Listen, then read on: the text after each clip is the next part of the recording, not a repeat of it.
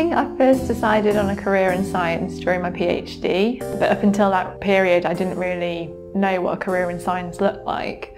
So I did my PhD because I was really enjoying research at the time. I was really interested in the topic, but I didn't necessarily know what a scientist does until that moment and until that experience.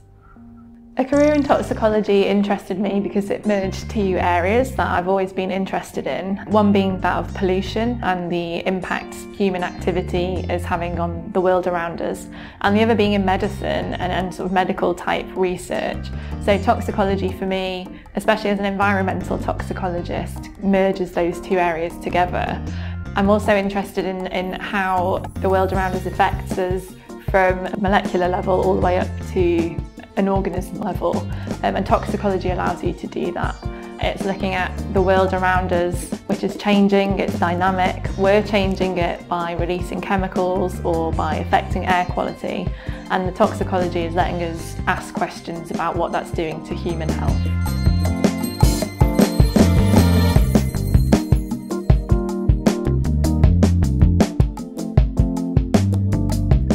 I think a good researcher would be resilient, because lots of things can go wrong, things don't work in the lab, it's very competitive, so you've definitely got to have resilience. And with that in mind, you also need to be quite motivated and driven and curious. So my area of work, and I think toxicology in general, is quite multidisciplinary. It can integrate physics, chemistry, biology, environmental sciences, different technologies.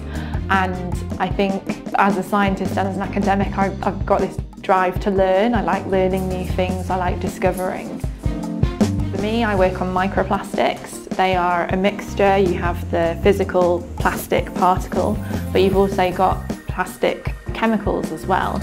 And so in the lab, through toxicology, we're able to ask very controlled questions about what's driving the effect. We can look at each in isolation, and we can look at the biological mechanisms behind the effect we see as well. It's likely that microplastics have been around since mass production began, because whilst we originally thought that they formed through the degradation of litter in the environment, we now also know that there's much more immediate processes which generate them, like the wear and tear of a carpet, opening a plastic bottle, the lid shedding microplastics, driving synthetic tyres, and washing synthetic clothes.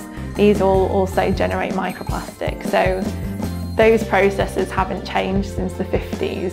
So it's quite likely that since the 50s we have been exposed to it.